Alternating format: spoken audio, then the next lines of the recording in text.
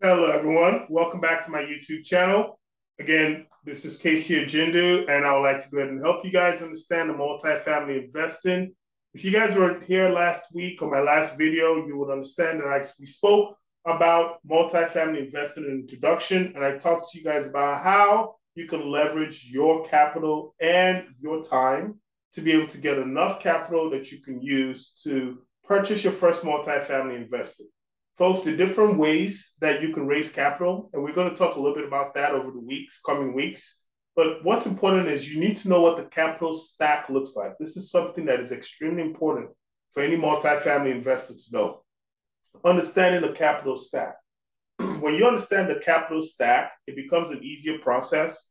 You now know how to leverage this capital stack for your business, and you're able to use this capital stack when you are trying to raise money. Without the capital stack, it's practically impossible to be able to raise money because no one is going to want to give you any money unless they know that their money is safe.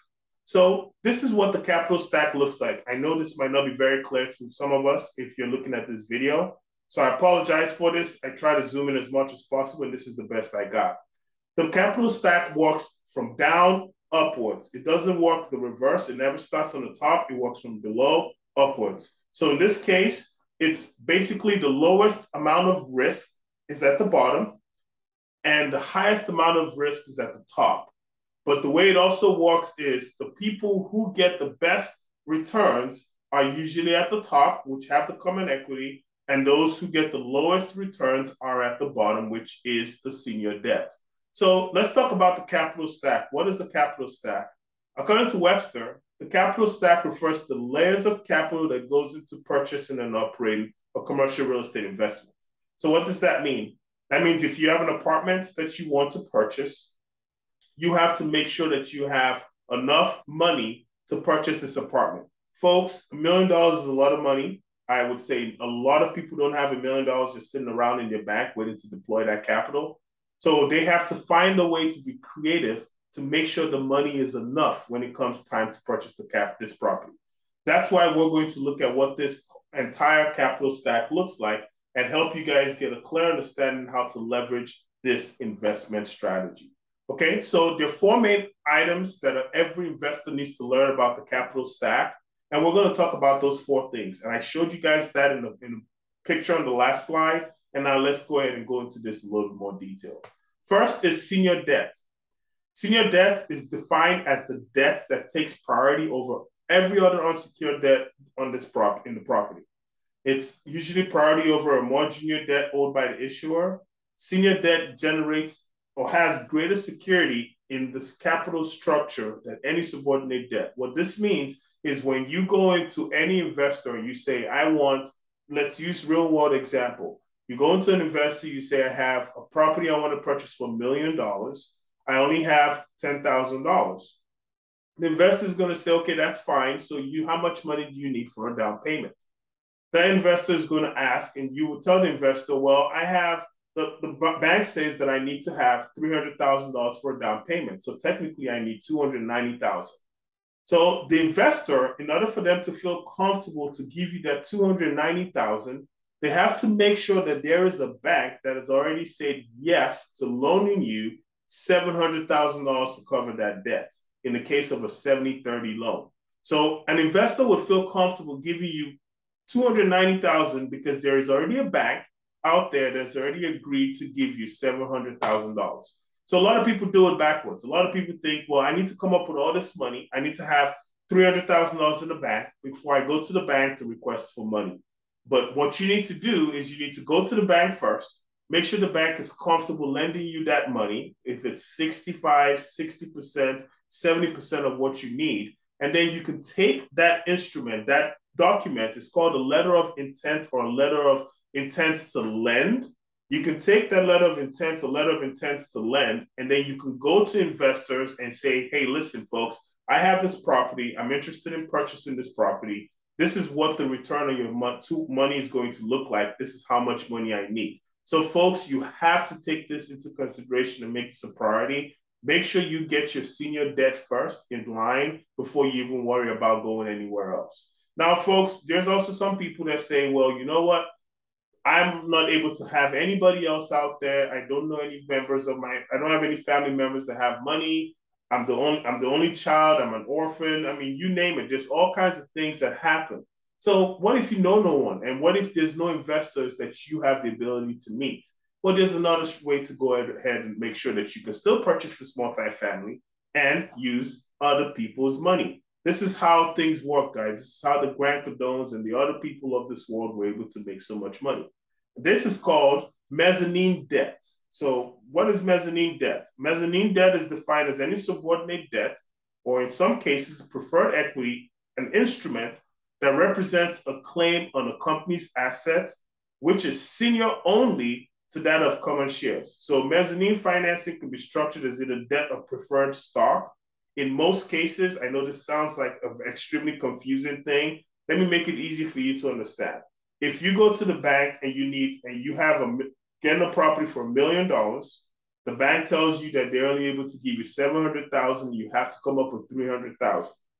You have the ability to go around and shop for mezzanine lenders or lenders that only do second liens.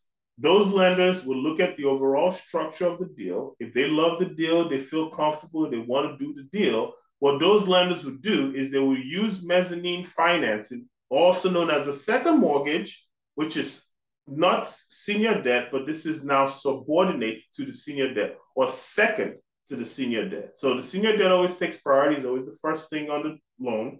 When the mezzanine lender sees that there is a lender willing to give you 700,000, well, that mezzanine lender might feel comfortable giving you the remaining 290,000 or $300,000 that is required for you to now purchase this property. Folks, mezzanine financing is very risky, but there are mezzanine lenders out there. They do have exuberant rates, so their rates are a little high. But if you know how to structure this, you know how to work this out properly, you can use senior debt and mezzanine debt and purchase a property at 100% financing. Again, folks, my job is to be here for you guys. You can feel free to reach out to me. My email is available on YouTube. Anyone who has questions about this stuff, this is what I love to do. So I don't mind helping out. I don't mind giving you guys some time. Of course, there is some kind of expectations on both sides, right? Because my time is also very valuable. So we can always discuss that. But again, this is what's important to know is when you are looking at ensuring that you can leverage yourself and your position in any real estate transaction, understanding the capital structure of it gives you a lot of leverage. So in this case, getting your senior debt in place helps you go into any situation and also has the ability to have people that can help you make up the difference. The next thing that people don't know about that people can also use is something that I call preferred equity. Now, preferred equity works just like mezzanine debt, but this is why I like preferred equity better, right? Is mezzanine debt is usually a lien against your property, while preferred equity is never a lien against the property. So what this means is if you were to go into refinancing the debt, you have the ability to only refinance the actual lien on the property as long as your preferred equity position holders feel comfortable with you using that strategy. This process works extremely well. Preferred equity is a new thing in the market. People use that because a lot of people feel uncomfortable with the mezzanine debt.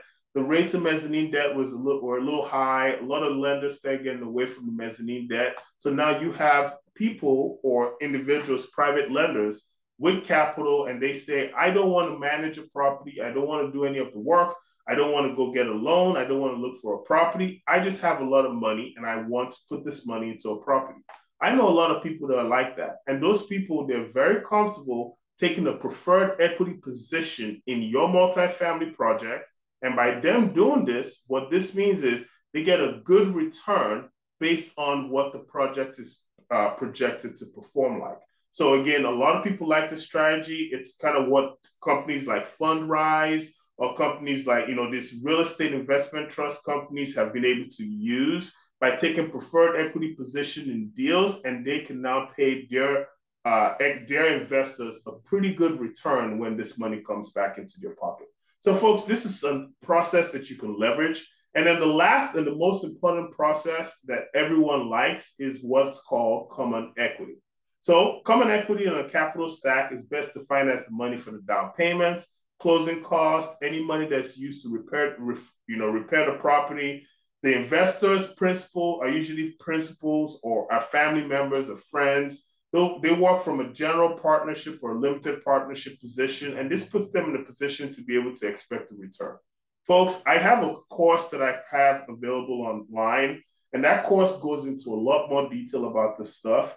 And if you're not the kind of person that likes to take real estate courses and you want to work one-on-one with someone, I'm also available to help you guys with this process and to teach you guys what you need to know and to help you guys walk through the process to eventually find the multifamily project and close on the multifamily project.